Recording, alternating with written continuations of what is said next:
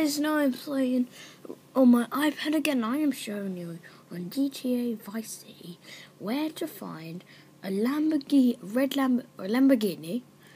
and a limousine. The limousine isn't always there though, so what you're going to want to do, you want to do a couple missions and unlock this area with the mission where you got to chase down the guy. And, well, come up the bridge. This gate should be open over here. Oh, whoops, sorry guys. Should be open over here. I'm getting a new Lamborghini in it. So you just drive up here. Well, as fast as you want. It doesn't really matter at all. And you just want to come to this mansion. Right, you just come down. Then you take it. Not right. Oh my gosh. And this Lamborghini is quite hard to control for some reason. Let's just go.